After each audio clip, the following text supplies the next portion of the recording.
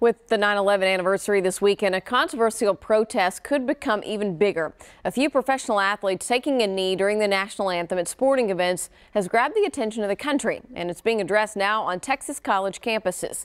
Channel 2's Cathy Hernandez is live tonight with reaction from our state. Cathy?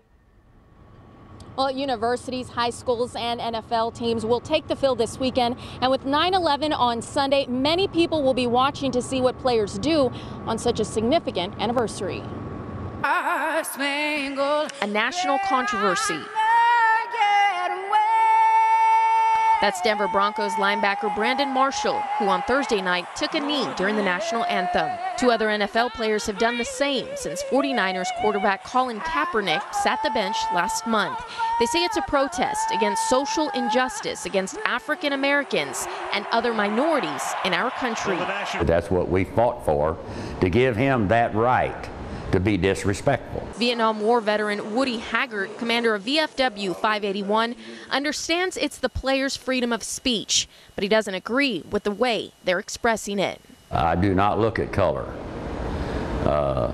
If that's what he's looking at, I feel sorry for him. Students we spoke with at Texas A&M feel the same way.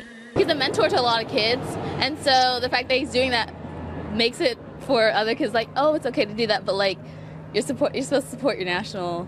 He has the right to sit and be disrespectful to the national anthem, but it is also my right to never watch him again. And at the University of Texas, System Chancellor Bill McRaven sent a memo to presidents and athletic directors. The Texas Tribune obtained a copy of it that reads, quote, "While no one should be compelled to stand, they should recognize that by sitting in protest to the flag, they are disrespecting everyone who sacrificed to make this country what it is today, as imperfect as it might be."